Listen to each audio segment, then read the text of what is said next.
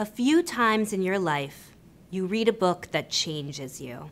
Over the Moon is one of those books, the latest novel from Natalie Lloyd, New York Times bestselling author of A Snicker of Magic and The Key to Extraordinary.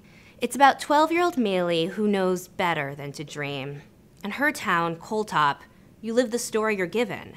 That means boys toil in the mines and girls work as servants for rich people. But it wasn't always this way.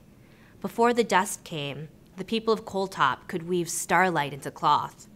If you wore these dreaming clothes to sleep, you'd wake up with the courage to seek adventure, or the peace to heal a broken heart. So when Maylee is selected for a dangerous competition involving flying horses, she jumps at the chance. But the situation takes a sinister turn when she discovers a mystery at the heart of Coaltop's troubles. This is a story that'll wrap itself around your heart and never let go. I can't wait for you to share it with someone you love.